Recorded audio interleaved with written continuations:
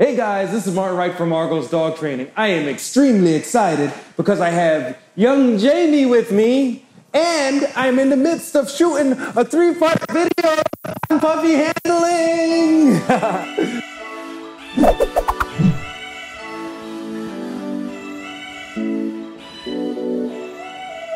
So this is a three video series, and if you haven't seen the first one, please check out the link up here. Maybe it's over there. I don't know. Okay, so the reason why we use 3 different puppies for this project is because each puppy has its own temperament, personality, and energy level. So our hope is that one of these puppies will match the energy level, the temperament, and the personality of the puppy you have at home. So that way you'll be able to use these videos to troubleshoot the issues that you might have. So this is young Jamie. He's a 12-week-old golden retriever. As you can see here, Jamie's a lot more high energy than that puppy Brixton from episode 1. So because of that, we're gonna do everything different. The way that he chases a treat is gonna be different. The way that he stays in the crate is gonna be different. As a matter of fact, everything that we teach him will be much different than it is with Brixton. If you have a super cute golden retriever, and if you crate trained, taught your puppy how to stay in the crate, please tell us your story below. We are always listening for new stories and new ideas. Okay, guys, so we're here again, we're playing Chase the Treat. I'm gonna hold the treat and wave it around in front of his nose, and he's already chasing. He's actually pretty good at Chase the Treat, like most golden retrievers will be. They like food a lot. They seem to like it even more than a terrier does, although terriers like food a lot too.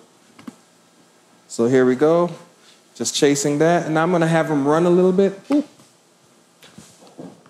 There it is, here it is. Excellent. Now I'll take another one here, and that goes that way. Yay, good job. Another one here, and that goes that way. Oh, there it is. There it is.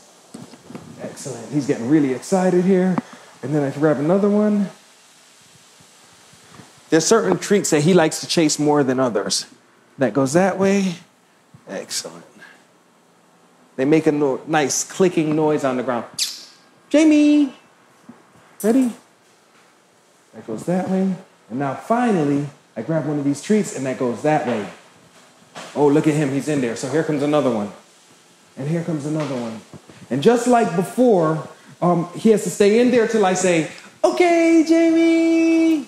And then he could come out. I want to show that right away when I'm teaching the dog, right? I want to show them the signal for you can come out of the crate very quickly, long before I have to tell him stay in there, right? So you can see he's interested in going back in. He's not all the way in, so I have my treat and I toss it that way. I have my treat and I toss it that way. So it's mainly about chasing the treat. It's more about chasing the treat than anything else, right? But that's the point. The point is to have fun and to play with the dog. But the goal is to get the dog in the crate. So I go here and then I toss my treat that way. And then I toss one over there. He's in. Excellent. I toss one there.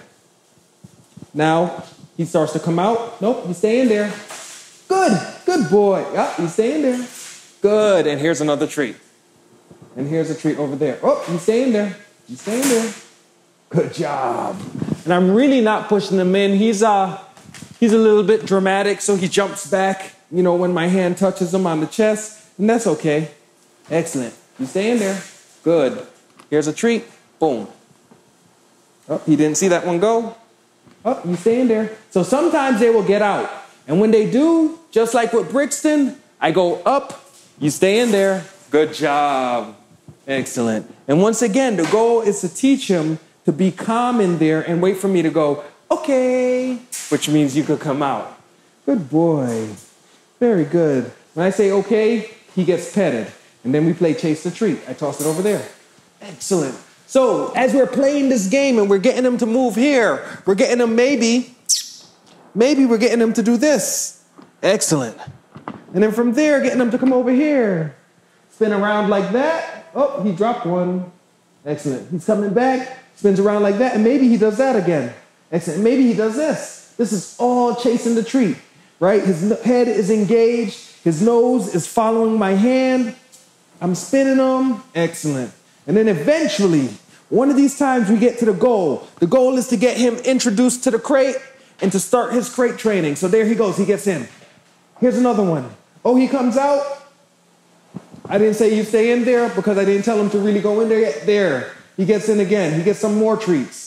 So the idea here is that you're in the crate, you're getting treats. You're in the crate, you're getting treats. That's the whole idea, right? Okay. Okay means you're released. You're released. It doesn't have to be a crate. You could be released from whatever, command, anything. Good boy. He goes in on his own. If I see that, here comes treats. I want to really make it impress upon him that being in the crate is a wonderful thing. Right? Being in the crate, being away from me over there, it's a wonderful thing, a wonderful place to be, wonderful thing to do. Now, if he tries to come out here, I'm gonna tell him you stay in there.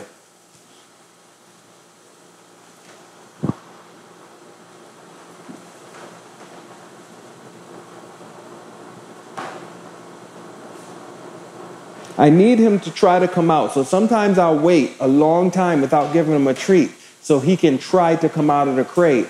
So I can say, no, you stay in there. So that way he really understands it.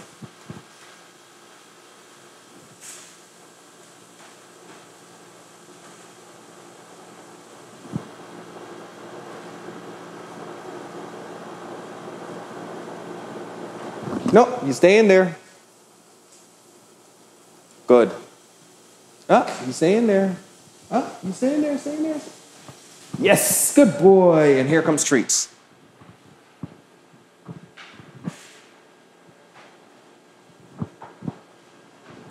Now it's time when he could come out. Okay.